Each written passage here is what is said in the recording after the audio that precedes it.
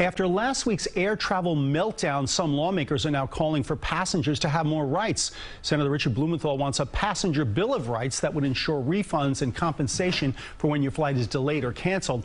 This comes after Southwest canceled thousands of flights and stranded passengers. It was not the first.